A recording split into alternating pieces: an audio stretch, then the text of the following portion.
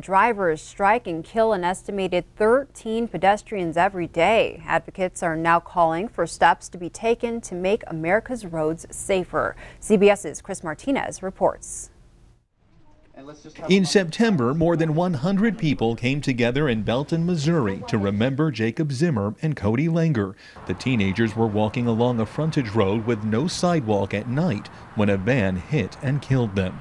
Over the last decade, we've had almost 50,000 pedestrians struck and killed while walking on roads in the United States. Emiko Atherton is the director of the National Complete Streets Coalition. The group's new report says pedestrian deaths increased 35% from 2008 to 2017.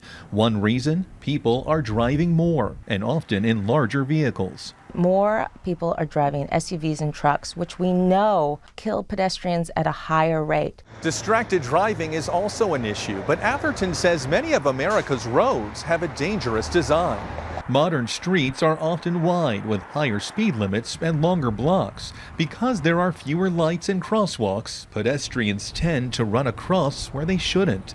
Many of these roads can be found in the nation's Sunbelt. Pedestrian deaths are highest in those states, with Florida at the top of the list. Florida really epitomizes big, flat, wide roads and sprawling land use. And when you look, there's a high link between sprawl and traffic fatalities. The coalition is calling on Congress to make changes, like lowering speed limits in areas where there's a lot of foot traffic and adding more crosswalks with ample time to get across them. No one should be killed while they're trying to cross the street.